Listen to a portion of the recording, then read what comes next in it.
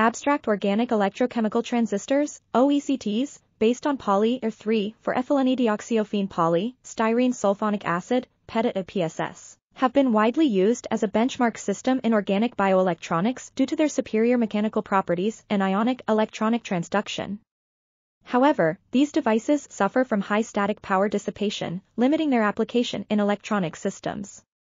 To address this issue, researchers developed PEDOT PSS-based dual-gate OECTs with a solid-state electrolyte, allowing for the adjustment of the threshold voltage during operation. This allows for the tuning of the threshold voltage without affecting the device's performance, making it easier for circuit designers to adjust the threshold voltage only by changing the device dimensions. Furthermore, the PEDOT PSS-based dual-gate OECTs can also be pushed to accumulation mode operation, simplifying the design of complementary inverters.